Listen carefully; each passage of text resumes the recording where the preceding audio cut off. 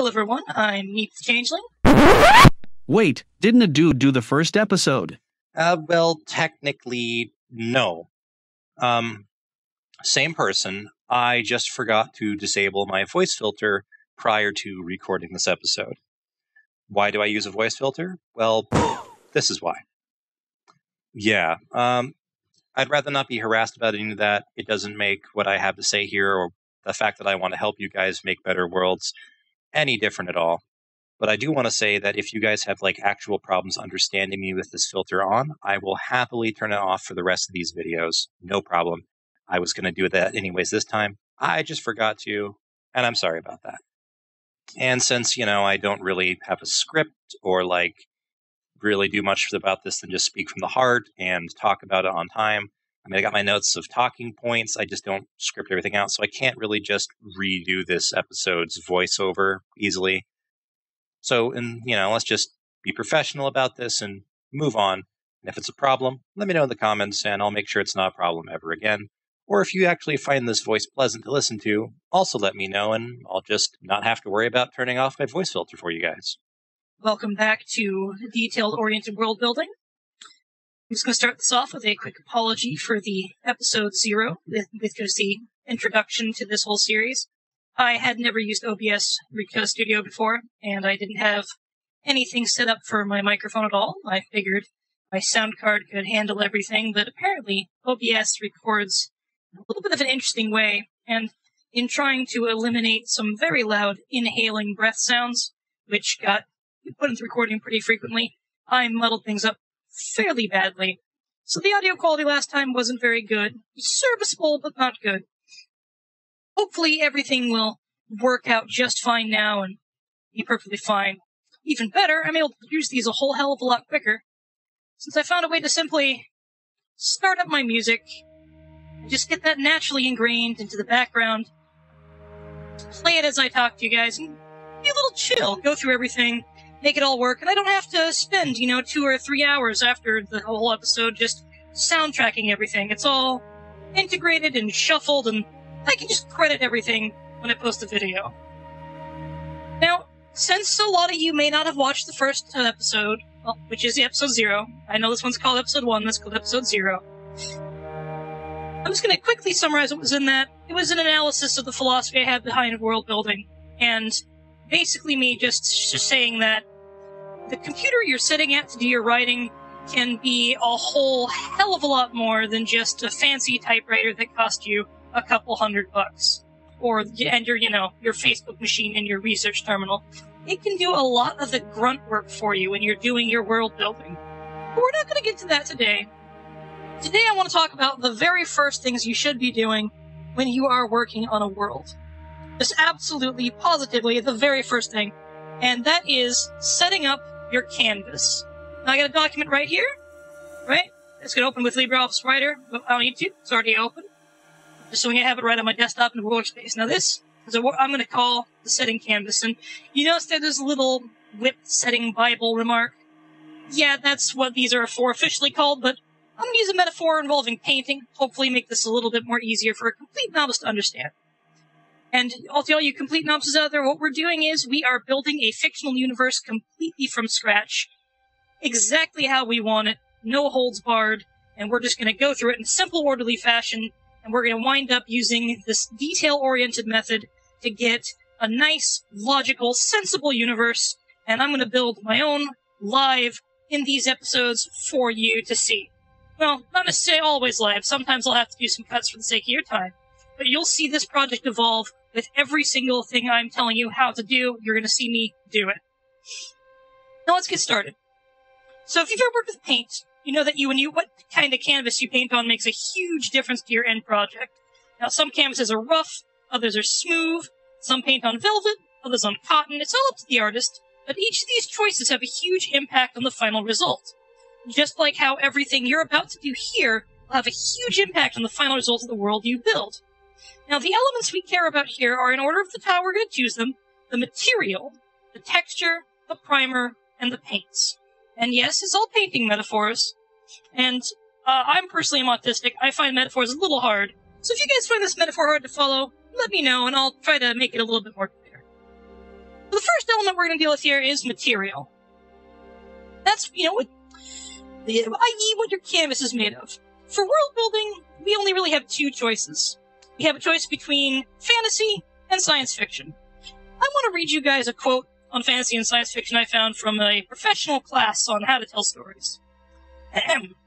What is the difference between fantasy and science fiction? At first glance, it can seem like a simple question. Science fiction often takes place in a dystopian society sometime in the future and contains elements of advanced technology. A fantasy story, on the other hand, is usually set in the fantasy realm and includes mythical creatures and supernatural powers. Though the similarities between these two genres are readily apparent, there are more similarities and crossovers between the two genres that meets the eye. Now, that's not untrue, but it's also confusing. It's also not entirely untrue. Now, science fiction has nothing to do with dystopias, as this implies, and it's the first thing that comes up when you search what the difference between these things is, so it's kind of ridiculous, right? So, science fiction doesn't have anything to do with dystopias. Dystopias is a type of setting. It's not inherent to science fiction. Science fiction also doesn't need to be in the future, or even in the present. Likewise, fantasy doesn't have to play with elements from mythology or even the supernatural. So what are these? Well, science fiction has the goal of examining an aspect of the human condition. Everything it does is to take a specific idea, event, or situation, and make a statement about the human existence using it. Science fiction is both the story of humanity building its first extraterrestrial colony, and also the story of the first iron ingot ever smelted. Science fiction can absolutely be set in the past. The key is that whenever it's set, whatever happens in it, science fiction is always about some technology or scientific possibility occurring and its impact on humanity. Fantasy, meanwhile, is everything else. Literally. Fantasy is anything that's possible. Focusing on telling a tale that may or may not have meaning, but isn't some central bit of tech or some theoretical possibility. In short, science fiction is about how we create and experience what changes us. Fantasy is about how we choose to create and what we experience. And a more practical example, Star Wars is fantasy. Star Trek is usually science fiction. Now, for the sake of this project, I'm going with fantasy. I think that there is enough, excuse me, some foresmelling. I think that there's enough stories that are talking about all these allegories and metaphors and using their story to make some kind of statement on the nature of man. Anti-A, that's fine. There we go. So, we're gonna go with fantasy. We're gonna go with something that's a little bit more out there, a little more fantastical, and just doing it for the fun of it. That's what I want from my project. If you want to do something else, that's perfectly fine when you're following along with this. Again, I'm choosing what I want. You choose what you want. This method will work for anything. Next, texture. Texture is the intended age of your audience. This is something so fundamental to your work and so important that it really does need to be done second. Why second? Well, when creating a world, you don't want the process to limit you. You want to use the process to its fullest. If you do this first, you may decide that younger kids may not like or want sci-fi. This isn't true. There's sci-fi for kids. We generally call it edutainment, and it often falls into the fantasy realm, usually, but it can be science fiction as well. And it exists and is an important selection of media. Now, we all know that little kids, teens, young adults, and the older folks out there have different preferences. Not just because of the culture they grew up in, but because of the general stages of life and human development. Kids are scared of monsters, while adults are scared of concepts, for example. Why is this important? Because stories are all based on conflict. At least the ones people remember the most are. Stories without conflict are, if they're not an allegory for something in real life, and they're just the most banal thing. A good story has conflict, a reason why stuff is happening and why we should care about our heroes or heroes' struggles. So, this follows then that good world building makes spaces for specific types of conflict to happen. Each age category of people has their own specific type of conflict that resonates with them the most. Now, a brief aside, there's a little bit of magic you can do here at the world building level. Most of this has to be done in writing, but remember, world building is the canvas and the first 2 layers of paint. Writing is the last layer of paint on that canvas. The world building has to exist, or the writing is flimsy at best. You can technically write your world in a way that provides niches for 2 or even all 3 age groups to have a story that they would like. This is advanced, naturally, but we're doing the basics right now. I just want to let you know that it can be done. If you wanted to create something that children could come back and it could experience and enjoy, then adults could come back to it later and find a whole new meaning in it. That's how you do it. You make sure your world building can support stories of a type that have something for more than one group. And you can do that if you like. Go ahead and give it a try. But for this project, I'm just going to stick to 1 age group. We're doing the basics here. So bear in mind, what I'm about to say is all very general and meant to just give you an idea. I'm pretty sure there's an entire semester of work in developmental psychology on what I'm about to say, so I might get it mixed up. I didn't do too much psychology. My major was humanities. My minor was creative writing. Anyways. So, again, generally speaking, young kids are all about coolness and style over substance. That's not to say they want mindless things, far from it. Kids like stuff that doesn't treat them like idiots more than stuff that does. What this does mean is that young kids are more likely to like a hero because of his awesome jetpack, rather than any sort of relatable traits in their background or mannerisms or characterizations. You also can't make things too complex, not because kids are stupid, but because young kids' brains still process morality in black and white. Bad guys are bad, good guys are good. Moral gray just isn't present for them yet. It's a thing you develop later in life, and it's biological, it's not social. It's just, don't do that when they're young. And again, another thing that's also biological is they're still genuinely frightened by monsters simply by the monsters existing. And they're also frightened by being in strange, weird places or around things that are just generally really odd and creepy. It's due to their lack of experience in the world. They've only lived so long, right? So, in short, children are focused most on conflict that includes personal danger to survival. They're also captivated by things as they appear at a glance. The real cool very much controls what they like. Now, when it comes to teens generally want freedom, and they have a desire to express themselves and find themselves. And they usually prefer stories about overcoming long odds and power fantasy. Now, it's very important to remember that males and females generally have very different power fantasies. That's a whole thing on its own, and something for you to look up on your own about what constitutes male power fantasy and what constitutes female power fantasy. And they're not incompatible, but if you want to write something that's for both boys and girls who are teens, you're going to have to make some compromises in your actual narrative. It doesn't matter to the world building, so we're not going to cover it here. Now, it's no coincidence that most dystopian novels are written for teens and usually end with the chosen one, taking down the dystopia somehow. See, teens want to feel special and unique. This is the time in a human life where you're out to find your place in the world. And consequently, that's exactly what teens enjoy in stories. A place in the world where they thrive. Like, they like to see themselves in the main character, and that means in general they're looking for a time that lets them be awesome. Now, teens are also less afraid of monsters now, like at least the ones that are just, blarg, am werewolf. You need to start attaching concepts to those monsters that add elements of subtle horror, concepts that make things extra nasty for the individuals they attack. But teens don't yet really understand how much damage small things can do to society simply because they still haven't lived long enough, Now, that's not to call teens dumb. It's just all about different life experiences. And I myself, being the fact that I'm not that old of an adult, I'm certain that there's things that older people than me understand that I don't. And if I'd ever figure those out, I'll probably come back here and update this. But again, so teens, they're not scared of the werewolf that's just blarg or werewolf. They're more afraid of the werewolf that bites you, and if you survive the bite, you're infested with parasitic worms that don't kill you, but, eat parts of your flesh, and now you look horrible, and it's all this amazing personal consequence to you specifically. That's the kind of thing that scares teens the most. If a horror movie is aimed at teens, that is what they're actually doing. That's the kind of stuff, right? And so,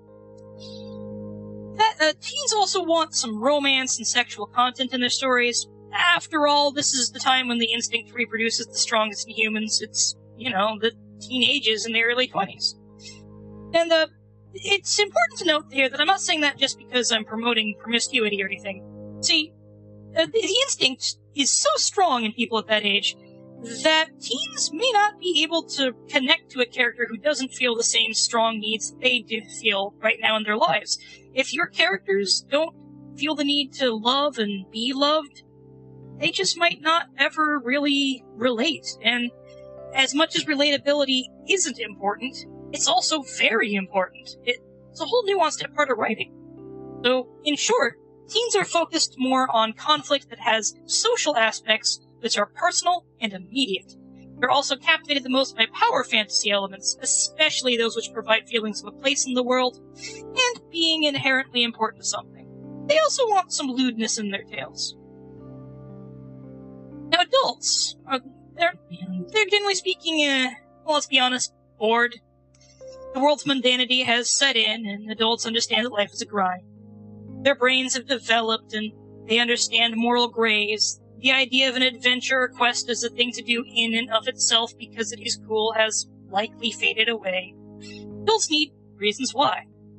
Why what? Why everything? Why should he go on this adventure? Why is this a threat to his nation? Why? This makes adults harder to write for, but also much more rewarding.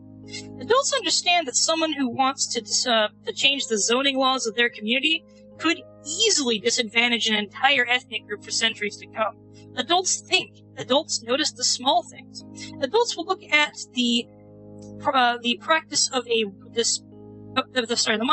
parasite dispensing werewolf and say, "Hey, that's bad. We need to stop that. But look, it's killed off these 3 people who are the heads of these local political parties, which means that these second in commands of those parties have now taken power, and it's all because of this werewolf. I think this is some kind of plot to change the laws and open hunting in the state park, which in turn would..." See, that's the kind of thing that makes adults actually a blast to write for. They find these little details, and even if they're completely wrong, the adult is always looking at all the little things that cause conflict, not just for them or the main characters, but the groups of people in these stories. They're looking at the bigger picture than younger ages do. But they also look at the smaller picture, of course, but adults, they're interested in that big picture. That kind of thing makes adults a blast to write for. Now, adults also want romance and sexual content, generally speaking. They usually want less than teens because, the hormones have cooled down by now, and adults understand that there's more to life than just socializing, screwing, and going to school. But, there's an important little caveat here. In your world-building sense, you might want to leave some adult elements in when writing for adults. And by adult elements, I mean erotic elements. Like, make sure that this can be a thing in your stories if you really want it to be, because, well, to be completely frank, there are some adults who only read stories that have actual porn in them. Now, they're not there just for the porn, as weird as that might sound, but many adults see stories where 2 leads who love each other never hooking up as completely unrealistic because, well, as an adult, if you think a person is hot and they think you're also hot and you guys hit it off, you just go to some place and bang. That's just how things are. And because of that, and it might be a nice experience for an adult reader to encounter society in your world that doesn't have the same taboos against certain things that, human societies on Earth do in real life. It can be a form of escapism, and escapism is very important, just for everyone of all ages. So in short, adults are focused most on conflict which impacts groups, and how those groups respond to one another because of that conflict. They're captivated most by the smaller facets of stories that combine with one another to form overall impressions, i.e. the subtle details, which make work unique, or make the experience of something otherwise familiar into something unique once more. Novelty is what adult audiences crave the most. As for elderly people, well, I haven't been one yet. I have no personal experience with them, but from what I can tell, what I've read, what I've studied, and the people I ask, old people like everything adults do.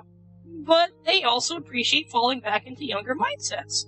That they often read to their grandchildren. They're just as likely to pick up a book that's a YA novel as, an Isaac Arthur book or something. Or some other great big dusty tome meant for the adult to crunch out over a year.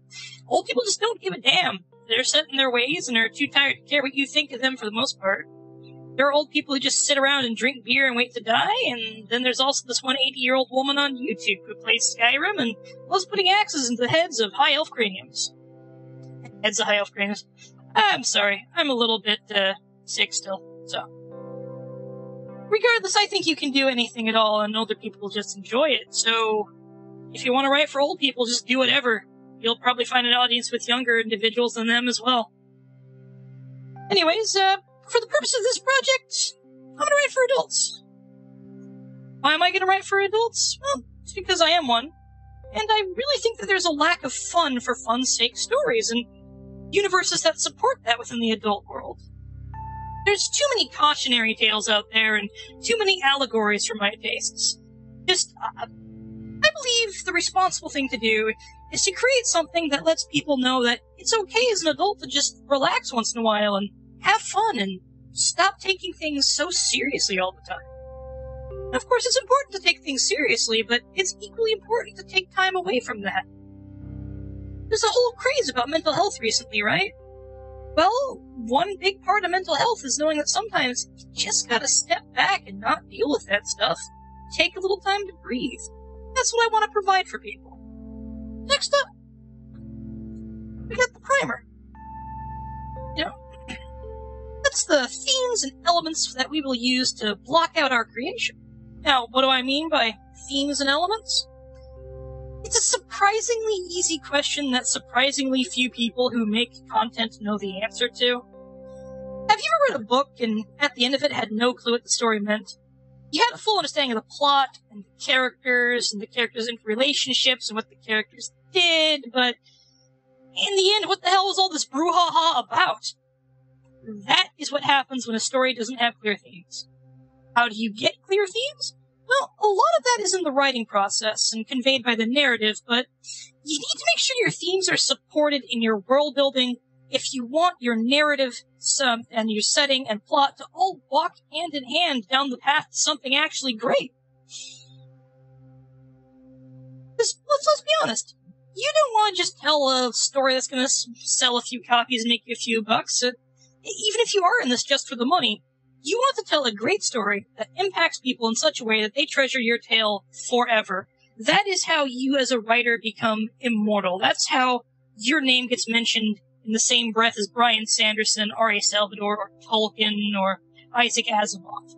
It's also how you get a movie deal. So whether or not you're just in here to tell a good story that reaches many people, or get paid, you want to tell a great story.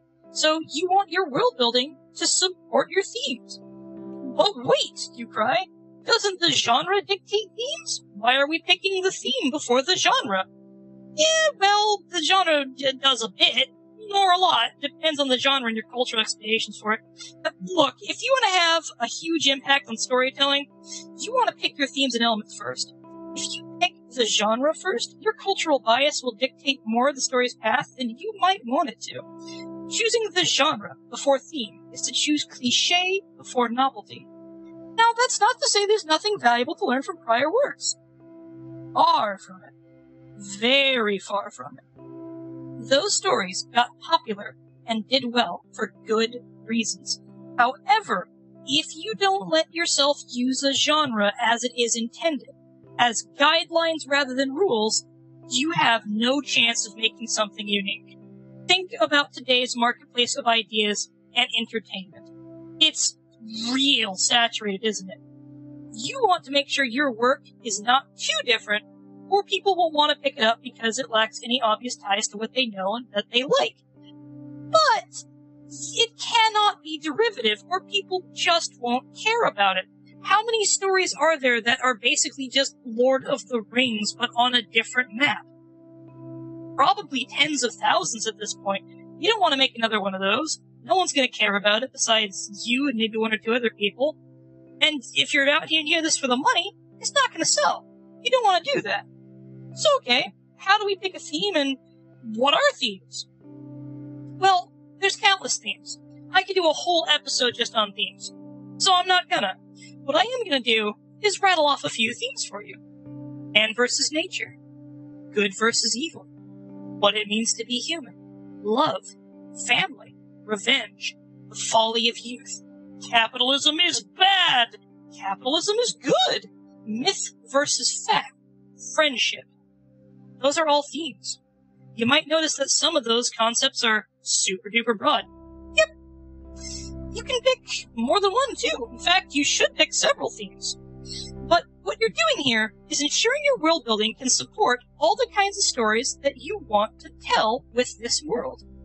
For example, if you want to tell a story about the nature of good and evil, it would almost certainly benefit your story to have the universe itself provide clear good and clear evil. If your heroes are constantly fighting through situations which are morally gray, for morally gray reasons, which they say are good, but the reader can genuinely question and come up with another answer, your theme has failed.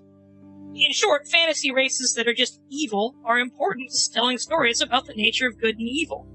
In those settings, good and evil are not just concepts held close to the hearts of men, but physical laws with real properties and effects on reality that exist outside the actions of mortal man. See? Theme is very important to world building, critically. Gotta make sure that your themes support the stories you want to tell with this world, and they get totally ingrained and tangled up right from the beginning. So, next we have our elements. What do I mean by elements? Well, two things. First and shortest, elements are bits of culture and myth that you'll draw from to color your world. No fiction is created in a vacuum, and there's no shame to taking bits and bobs from other sources to make your own creations with. Do you like the trappings of Greek mythology? Use some of that element in your world building. Do you think ancient Egyptian architecture is neat? Well, use some of that too. Just keep track of those elements that you're using and write down why those elements were used in the source material in your notes. You won't use it right if you don't understand it. For instance, yes, in Greek mythology you have gods intervening in mortal affairs constantly. If you like that, you want to use it while also preserving how it feels in Greek myth when it happens. It helps to know that Greek poets use the gods as explanations for the unknown. As a result, the Greek gods appear to do something for the plot that is otherwise explainable. Greek gods interfere to smooth over plot holes and also bring wonder, awe, and a sense that there is an intended order to the universe. Understand that, and you can make gods that do the same thing and have the same vibe while being different in character, and make that character as different as you wish. You could make it so that people don't even think that you ripped off the Greek gods, but still get that general feel of awe and wonder that you felt when reading Greek mythology. Now, for the longer part of what elements are, and at the risk of trapping you in a 6-hour spiral of madness, have you ever heard of TV Tropes? The website? Yeah, you're gonna want to sit down with TV Tropes or some other guide and look at all the big, far-reaching tropes. And these are usually called setting tropes. I've linked the TV Tropes index of them in the description. Please finish this video before you do that. I'm serious, that website is a major time sink. So, get yourself a big old list of setting tropes and figure out which ones you want to be fundamental to your world's workings. Now wait, you cry, but I thought you said I shouldn't wholesale rip off the past. Yep, I totally did. And you should not. But you should also use what worked before if people still like it. A cliché is a trope that is old, tired, and worn out. A trope is simply a common element within stories that help bring them all and bind them to a single time, place, and culture. Tropes are good.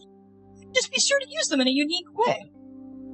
I'm sure you've seen plenty of examples of when tropes go wrong and have laughed at the incompetence on display.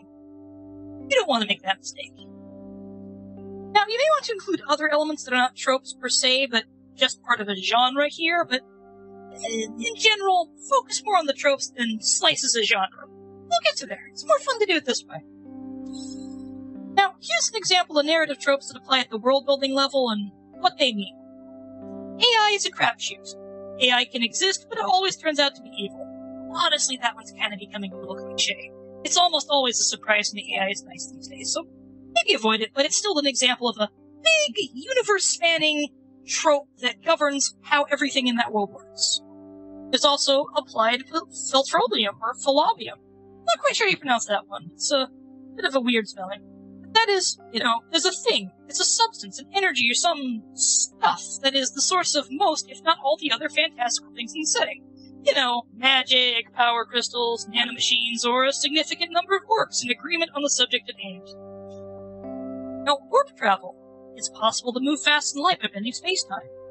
After the end, a catastrophe, man-made or natural, has wiped out a large portion of civilization or the population. Place beyond time. There is at least one place in the setting, if not the entire setting, that is outside of time somehow.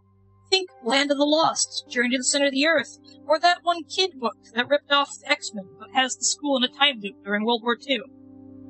Time of myths.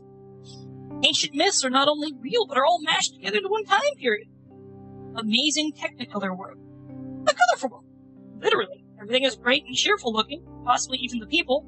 It's usually seen in kid cartoons, but it's also in comic books and comic book-inspired movies. See the old Flash Gordon film. Ancient tombs.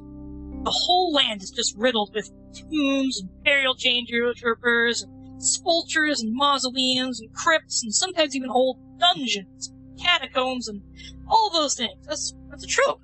But it's also very important to the foundation of many adventure novels from the past. There's also some that just city noir. It's like a city, except it's always dark and rainy and crime is everywhere, but the police are useless. The multiverse. There are many connected parallel universes, sometimes called parallel dimensions. Only one afterlife. Regardless of personal morality, you're sent to the same place by death after default.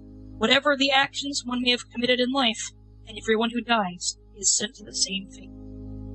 See, elements are complicated, and there are tons of them. Tens of thousands, probably. And most of them need world-building support to function. If you wrote a cyberpunk novel, and you used the city noir trope, but never explained why the police are useless, sure, some people would just accept that because the genre.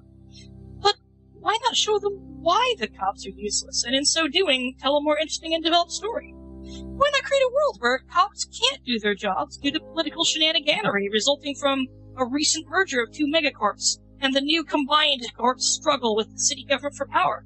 Boom! Way more interesting than Blue Man Bad. So what am I doing for this project? Well, this is the long and hard one to work out, for me at least. I think I will set my world up with the following themes. Myth versus fact. That's stuff along the lines of, there's like the mummy, it turns out that mummies are actually real. That's myth versus fact. It's what we believe we know coming into a counter with mythology, and it turns out that myth is true, and it can be the other way around too. It's a way to play around with these elements of mythology in a more modern and developed setting. I'm also going to go ahead and use good versus evil. Oops. Now, good versus evil is a classic, and it's a classic for a reason. It's a way to have good moral lessons in a story, and it's also a way to have a little bit of fun by integrating some older elements of human mythology. Like, you can have devils and angels and battles as part of the big backstory, and it's a good one to include if you want to do what I'm about to do, and that is adventure. I want to have themes of adventure in this universe. I don't want this to be a big old place just to talk about social issues or political reforms. No. This is about adventure. This is about discovery. This is about the journey into the unknown, coming back, having met that unknown, knowing it. That's the kind of stuff I enjoy. If you enjoy this stuff, have at it. Now, that's not quite enough for me to think that I've got a good chunk of what I want here. What else should I do? Well, how about a pretty topical one for the current era? Yeah, individuality versus community. That's a theme. Where does the individual rights stop and the community's rights begin? A good question to have, and if you make that a theme in the universe, you can tell some pretty interesting and currently culturally relevant stories. But, those are just themes, right? Oops. Not quite sure why that happened. So, just make that note, and we'll get this all nice and organized. Now, the more organized you keep your Canvas document, the better. Let's go ahead and just bump that on in. Bold and italicize this. Edit, bump that in one. Pop it back out. Oops. Elements. What elements do I want to use here? What elements of storytelling and world building support the themes I have picked? That's what we're on about right here, right? Well, how about after the end? You know, this way we can have some ancient precursor civilization that had left behind ruins and artifacts that we can have bad guys or heroes out to find or exploit or destroy, you know?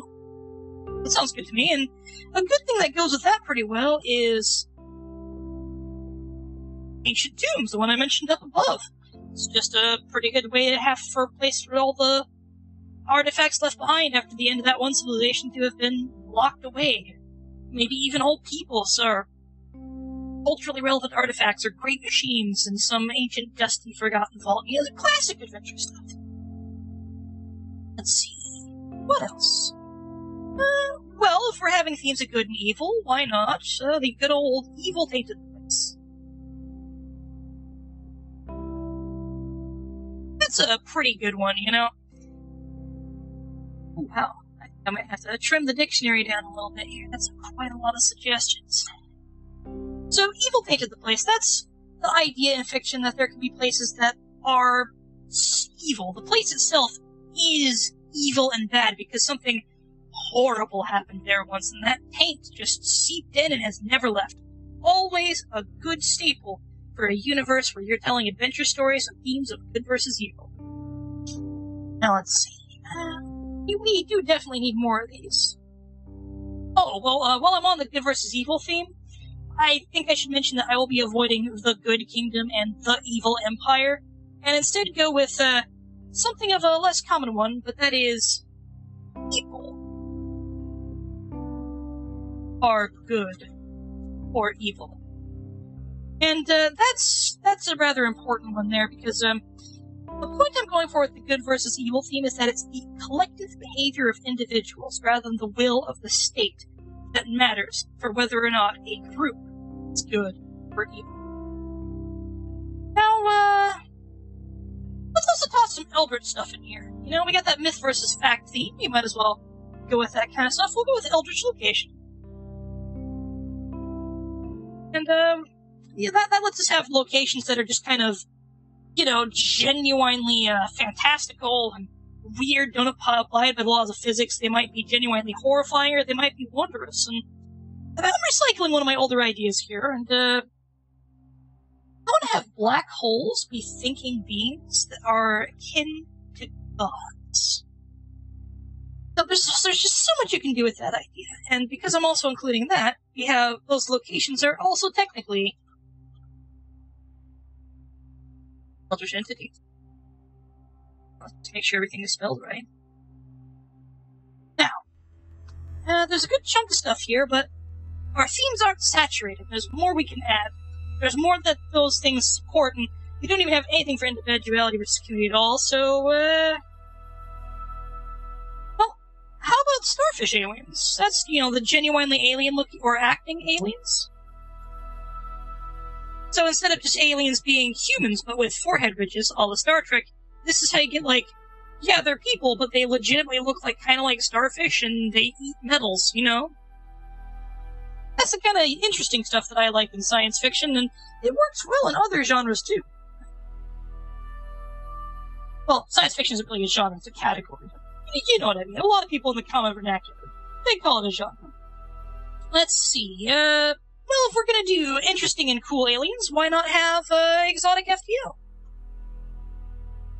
That's when you have FTL that's not just warp drive, or wormholes, or jump drives, or hyperspace. It's when there's some interesting and exotic and kind of novel method that's a little bit more fantastical for moving faster than light. You'll see what I mean in a future episode. Let's see, it's shaping shaping up to be a pretty decent basis for a science fantasy universe as I'm working on it, so, let's add the possibility to tell some stories to cover the individual versus community theme by tossing in the World of X tropes, a bunch of them. Now, this is also known by another name, which I'm going to type out now, which might bias you a little bit. Planet of Hats. Now, Planet of Hats is not actually a bad thing. It's when it's handled poorly that it's a bad thing.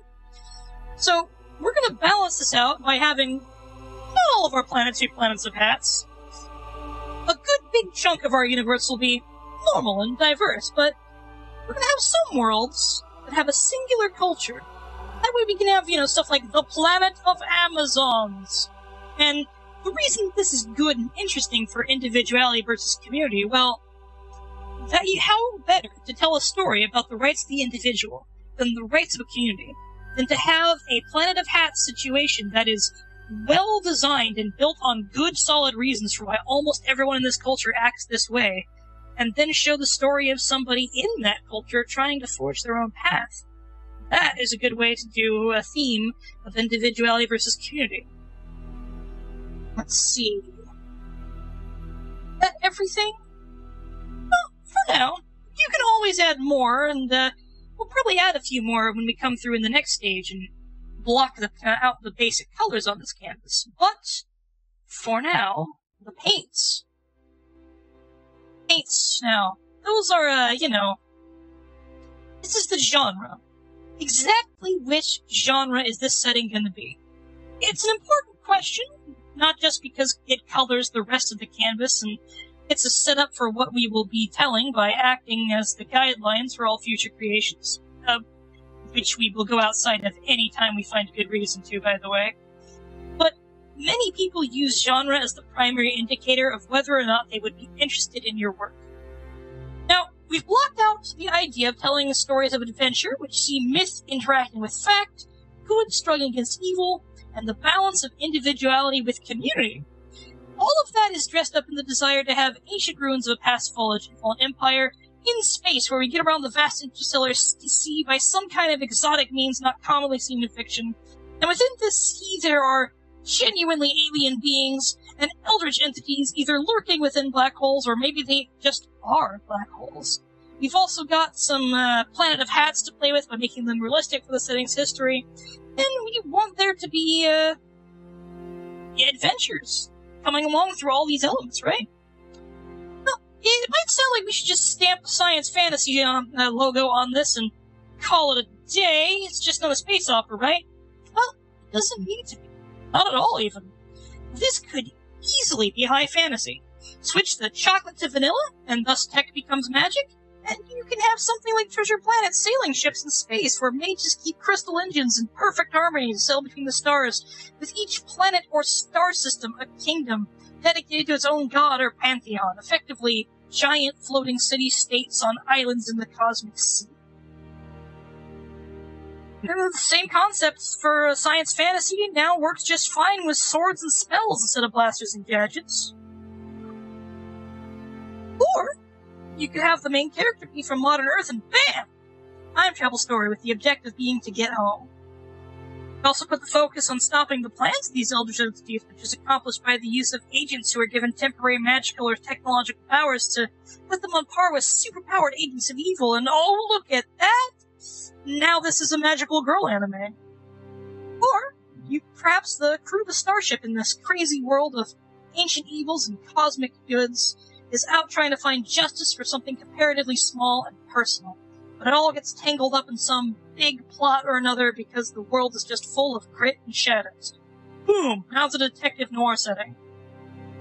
You may have noticed that you can do those last few with, either the first two at the same time. Yeah! A good setting can support many subgenres. Make sure you only have one main genre, though. One thing that colors all of the rest of the bits. It's often a bit tricky to get an audience to buy a world where wooden ships fly through space to do battle with Imperial Star Destroyers. Unless, of course, you're doing crossover fanfiction. Or you're including My Little Pony characters. You can do almost anything in fanfics and still have readers. It's wonderful. if you're not doing fanfics, you gotta be a little more careful to make sure that your world feels cohesive and like all the parts of it fit with each other. So it's not as cut and dry as it seems, and just look into the many, many genres and subgenres of fiction. Find the ones you like. Hey, you may be totally unaware that your favorite fantasy stories all have certain common elements that make them, one particular genre. Perhaps the reason you like all those is because they're in the Witchworks genre, and you just discovered it, and now you can make something in that genre. Now, for this project, I'm going to be going with my heart. This world will be built as science fantasy. Now, science fantasy is one of the broader genres. So, what kind of science fantasy do I want? Do I just want a science fiction story that's mostly about the universe itself rather than the technologies in it? Nah. I want some magic in there to spice up physics and hammer out some of the things that can be done in that universe. I want a band of unlikely heroes with adorable robot friends traveling in chrome-clad starships to face off against an evil space wizard tyrant. I want that kind of a universe. Oh, and let's just toss in the subgenre of fantastic science. So we'll go back here.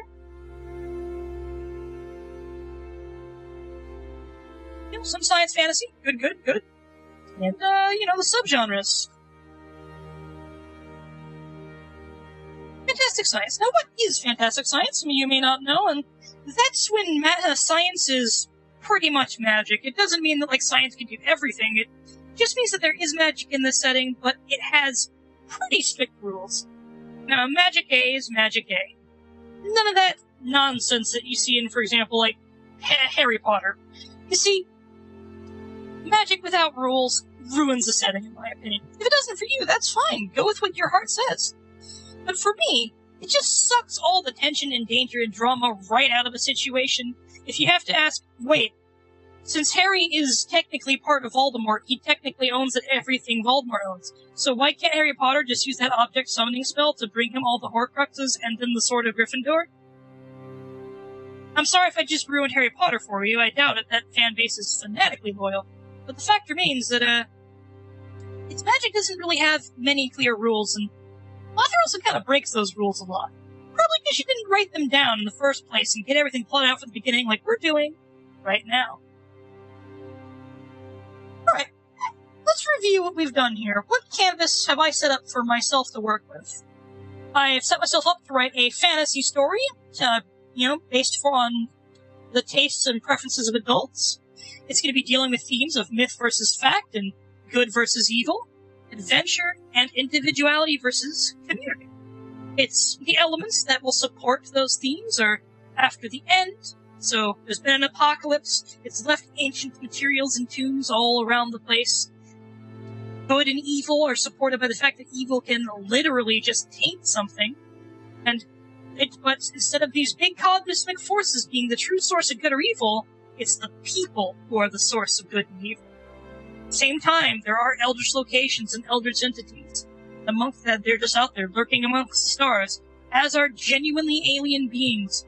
And this cosmic ocean can be traveled through an exotic means. There's also, sitting out there, the planet of hats, but balanced with diverse worlds. And of course, that is all going to be seen and made through the lens of science fantasy, with the subgenre of fantastic science. And next time, I might find another subgenre that I might want to tack on here, or maybe in working on this, I will find out that there's some other things I can include. But for now, this is my canvas. This document right here, next time, I will expand into something that accurately explains the broadest strokes of the universe that has been put down here on paper. I'm Meek the Changeling. I hope you found this useful. Have a nice night.